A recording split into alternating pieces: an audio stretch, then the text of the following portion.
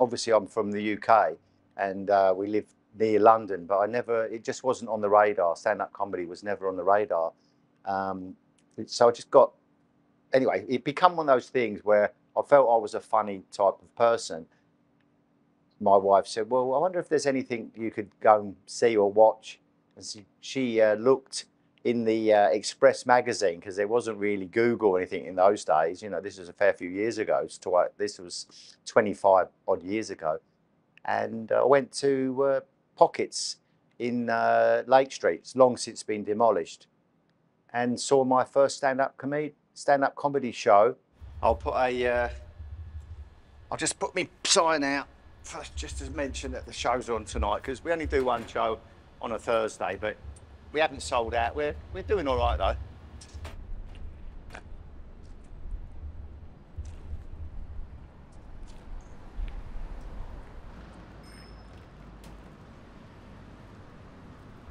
There you go. Be honest, I'm a pretty boring person. My life is my family, as is most people with some kids and two grandchildren now. But really, the club is everything. I just sort of live and breathe this business. Strangely, might be an odd thing, is I never ever watch stand-up comedy outside of my own venue. There we go. Well, I'll shut that door so we don't let all cool air out and all the weirdos in. But doesn't include you. Come in, Connor.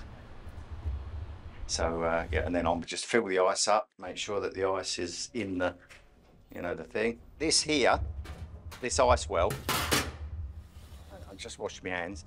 This ice well, so the system for the soft drinks, not the beer, the soft drinks like Coke and lemonade and that sort of thing, that works on the system where you drop the ice, a few buckets of ice into that well that's made of aluminium, and there's little pipes that go through it all, and it comes out here and it's cold.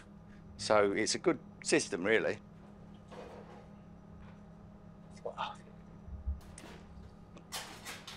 So I guess when it comes to moments in the history of my journey, comedy promoting clubs and whatever, it didn't take long. I think it was 6 months in before we started to see a bit of profit. And after 6 months, we were making enough. It wasn't brilliant money, but we were making enough so I didn't have to go out plastering then. So it was just nice to not get up at 5 o'clock in the morning and push mud on, working your ass off, which is anyone that does a trade. It's hard work. It's doing what I'm doing. It can be a bit of a problem, but it's not grafting, not real grafting that I'm used to. When again, my naive superpower came in. I signed a lease with my landlord, and I didn't have the money, nowhere near enough money, in fact. And not only did I do that, I signed a lease. I didn't even really know what I was signing, so it's the classic sort of mistake. And I had to do all that without my wife's knowledge, really. I know it sounds, she'd kill me, really. She's a great supporter, but obviously with 3 kids, we've been in the business a fair while by then, so I knew knew what I was doing. But yeah, she didn't want to do it. Nice ice. Look at that. This is a great machine. This is a Toshiaki pronunciation, but really good ice. Yeah, you don't want bloody sort of flaked ice or anything in your drinks. You want a nice sized cube. There's a cube, right, and that's a nice size. It's about the biggest cube you can get for a normal machine. You can't get much bigger than that. There's a little hole in there. That's, I don't know, in there for some reason or other, but that's really a nice cube. Look at that, really nice ice. Very important. I signed up thinking I've got a great record from my business prior, working at the Charles and Little Creatures, and we were okay financially, and we didn't have any debt, and we've got great you know, I've got a fantastic credit history. I will waffle on about that in a minute. But when I signed up, though, then I marched into the bank and said I need $750,000 or so, sort of starting point to fit this venue out. They said, "Oh no, you can't do it. You're not going to be able to get that money." I had a huge shortfall. I could put my hands on about around about $400,000 of just here and there selling stuff. It was literally more or less go and see the a money lender, you know what's happened. And my landlord, he said at the time, he could probably find someone to lend me the money. And I said, well, what are they, mafia? Sort of joking. He said, well, you know, he didn't. And then he said, listen, they're fine. Just make sure you pay them on time.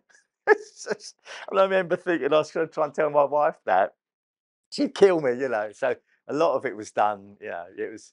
I mean, bless. I've got a great marriage, a great wife. She's absolutely lovely, very supportive, and she's such a sort of tight. You know, she'll fight anyone. She's not scared of anyone.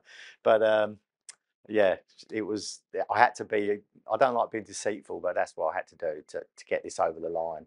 You know, but I knew it was going to work. I really knew it was going to work. But when I first took over, when I took the venue, well, we didn't. We built the venue. I didn't take it over. So when we first built it, I had no experience in bars, so I had a mate help me out. But when you don't know how much ice you're going to go through, so we just bought a little cheap ice machine. It was about 3,000, but I think we probably couldn't last more than about 2 minutes. Literally, that much ice we used to fill. The whole thing took 24 hours, and it had just enough ice to half fill this. I mean, we get through 10 times that amount of ice in a shift. So I was buying ice all the time, down by the little shop buying ice. You know, not only buying ice, but the rubbish ice. It's not nice, where my ice is really high-end ice. So we've, so I put the ice lids on, half an hour's time. That, see that water's sort of warmish now. So half an hour's time, that will be nice and cold. We eventually got the money and you know, we managed it. And then took about 2 years in, and I was really in debt. But after 2 years, I paid off all debt. Every penny of debt that I owed anybody, I paid back. I literally don't owe a solitary sixpence to another human being. I've had a few beers now. I've got to drive home. I've got to be careful. Must not have any more.